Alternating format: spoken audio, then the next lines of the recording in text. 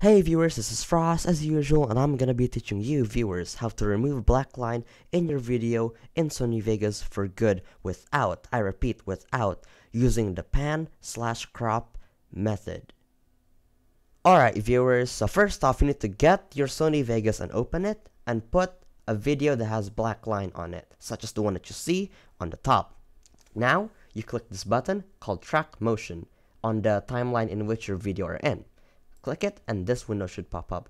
This button here should be turned on. You don't want that, so you turn that off. Alright, so as you can see, the video has black lines, right? On the left and right. So if you have black line on the left and right, all you need to do is click prevent movement Y on the here and prevent movement prevent scaling Y.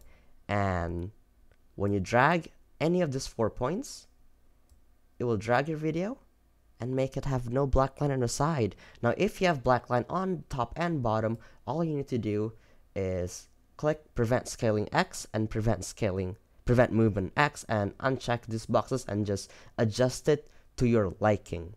Now if all your video has black line, well then that's great. There's this feature where you can save.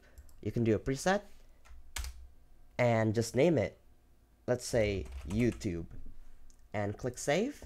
And if you have all your videos, when you click that track motion button, just pick your preset and then boom, it's done.